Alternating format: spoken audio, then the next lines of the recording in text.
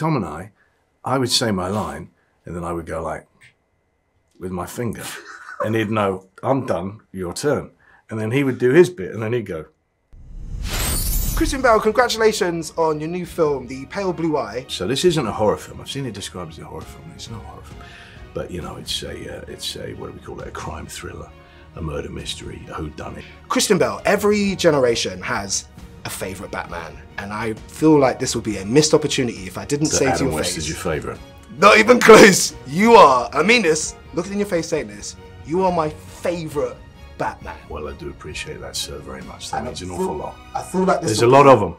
There's been a lot of them. Maybe Adam West is a close second, but like, you are absolutely my favourite. Well, thank you. I feel like this would be a missed opportunity if I didn't do my only impression that I can do, which is Bane. Will, if you would, please. Oh wait, I thought you were going to do me. No, no, it's Bane. I wouldn't dare. When Gotham is in ashes, then you have my permission to die. And scene. That was good. Be honest, I'm a radio DJ. I can take criticism, Christian.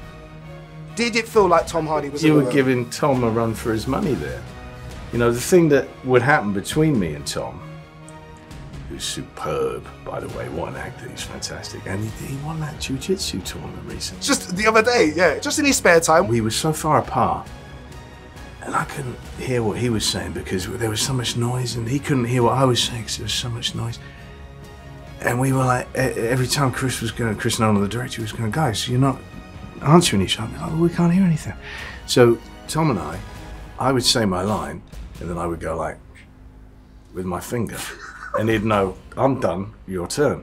And then he would do his bit, and then he'd go like that. But a bit more, you know, discreet than that. Hopefully no one notices it in the feature film. But that was how we communicated. And you, not a lot of people know this, you were the face of Pac-Man cereal when you were a kid.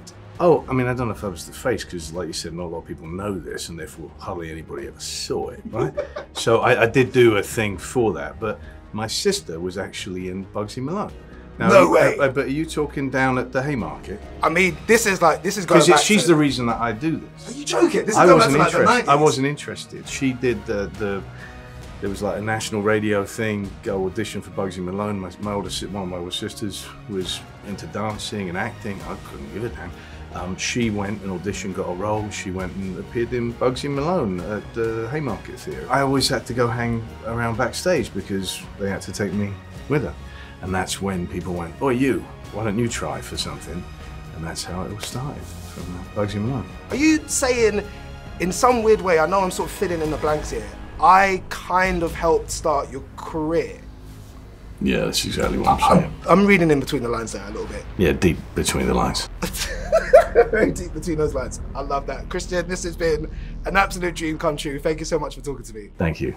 This is Heart.